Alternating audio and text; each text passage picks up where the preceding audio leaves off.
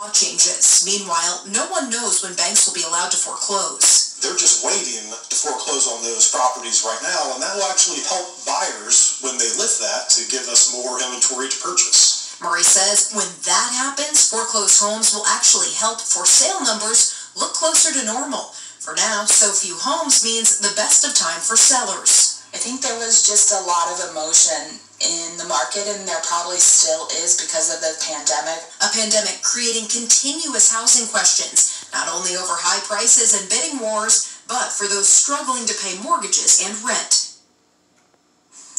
We have even more perspective from the longtime Miami Valley real estate agent I talked to live right now on our free streaming app, WHIO TV Now, on your Roku, Amazon Fire, Apple TV, and Smart TV devices. And now, your Storm Center 7 forecast with Chief Meteorologist McCall Vrydaghs. Here we are looking into almost Tuesday. Hopefully tomorrow's better than it was today. Yeah, it's gross today. Very little sun, lots of rain. Yeah, it'll be a little bit better.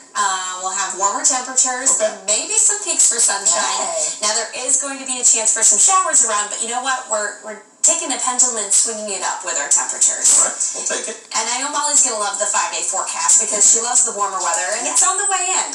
Here's a look outside right now in Troy. All is quiet. You can see the pavement is still a little bit wet from earlier this afternoon and evening when some showers were working through this part of the Miami Valley. Temperatures not too cool, even though we did track some rain moving through. We'll look at those numbers steadily falling into the night, but it won't be too chilly, that's for sure. Live Doppler 7, we scan the skies for you, and you can see we are coming up dry. It's 11:20 this evening. We'll see a few more showers, though, working in overnight. I've been watching closely our model updates, and they are actually decreasing our rain chances into the day tomorrow in comparison to what I saw earlier today. So that is good news, but I don't see us going completely dry into the day Tuesday either. So when we put this all in motion, you can see these showers are drifting steadily to the east-northeast, very slow going here. It's not a fast-moving rain chance moving in for us overnight. Right now we're at 57 in Sydney as well as in Troy, 57 in Springfield, 59 for us in the city of Dayton.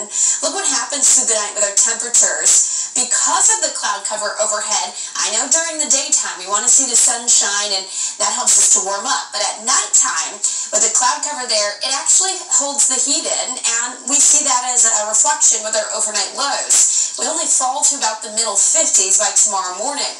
Now let me take you through Futurecast and our rain chances. We move past midnight tonight. We have that cloudy to mostly cloudy sky, and we're still generally dry through 8 a.m. Not going to rule out some light sprinkles or some patchy fog overnight.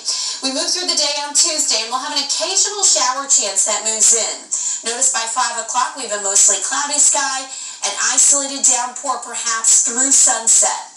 After sunset, we look at the clouds decreasing a bit, and we should stay dry into tomorrow night. Same can be said for Wednesday morning. We really start to pump in the heat and the moisture, though, during the day. That creates some instability in the atmosphere, and this is the result. Some pop-up downpours, even a few rumbles of thunder and isolated thunderstorms for the afternoon during the peak heating of the day. But once we get past sunset again tomorrow, or Wednesday night, we lose that instability and the chance for storms. So out the door in the morning, might want a jacket early as we wake up in the 50s. Afternoon, though, we'll need the t-shirt. It'll be warming up. Just pack the umbrella with you because we do have that isolated chance of a rogue shower out there. The rest of the 5-day forecast, this is when things really start to heat up. Notice we're at 81 degrees on Wednesday, 85 on Thursday, really feeling like summer. We get back to the mid-80s for Friday and Saturday with a better chance for some thunderstorms Saturday afternoon and again on Sunday. He got in for helping the kids and being able to compete game in, game out against somebody else. There it is. His name is literally on the basketball court at Beaver Creek High School, but he never really wanted to talk about that. That's just the man who he is. Tonight, to look at Coach Ed Zink and why, after almost 50 years, he's decided to call it a career.